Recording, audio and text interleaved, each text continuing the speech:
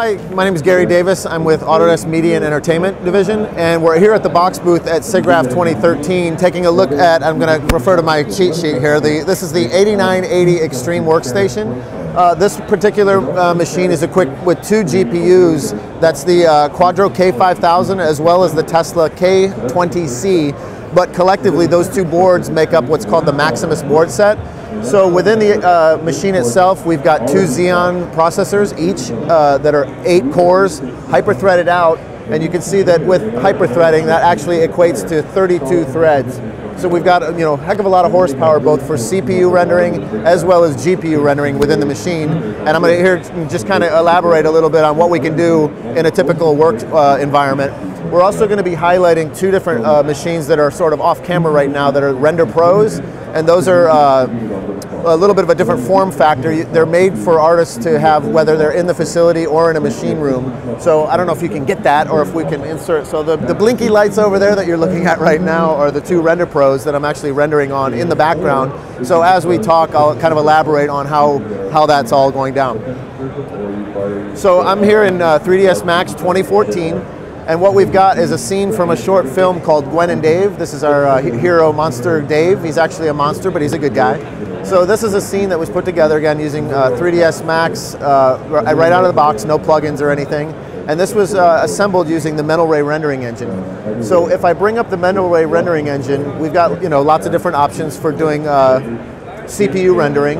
But one of the things that I'm actually doing to take advantage, a little bit different, is new to this release of Max 2014, we added the ability to do what are called Mental Ray strings. So if you notice right in here, I've added a couple of command lines that actually, it's not quite a hack or anything like that, but we exposed the ability for the artist to do a couple of command lines, and that accesses different frame buffers within the rendering engine.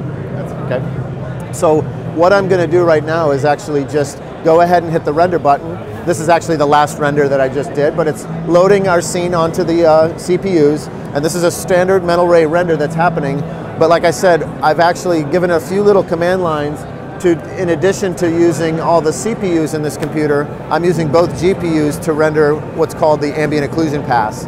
So that's going to be a hardware version of Ambient Occlusion in addition to software ray tracing happening at the same time. So here you can see I've got all 32 threads of the computer just pegged at 100%. So I'm really maximizing the use of both the CPU and the GPU of this machine. And this rendering will take about a minute, so I'll kind of come back to this in a second.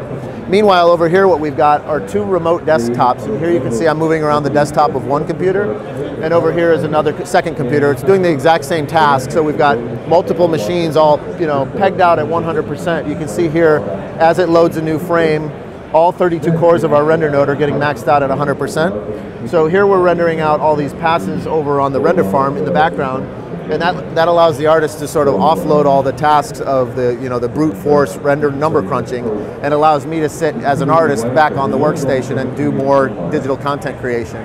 And whether or not if I want to go home for lunch or go home for the night or something like that, it's as easy as just coming through and launching what we call Backburner Server. And I can just come through and run this server application.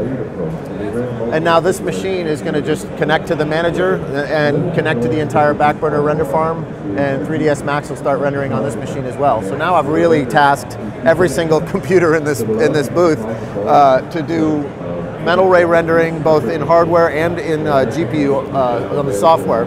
So we've got hardware rendering, we've got software rendering, maximizing every single thread, every single video card, everything happening in the booth at the same time.